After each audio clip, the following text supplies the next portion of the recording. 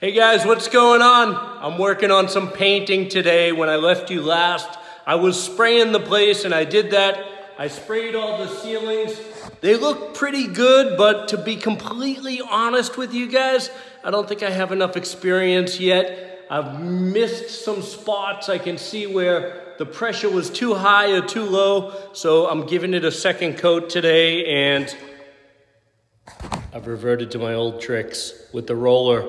I don't know, good thing, bad thing. It works for me. I'm gonna put a light coat on with the roller, and I think after that it'll look real good.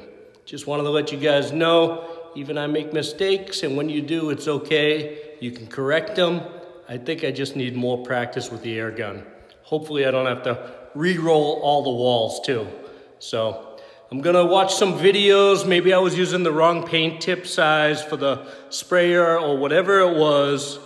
Live and learn. Take care, guys. Survivor tonight. Peace out.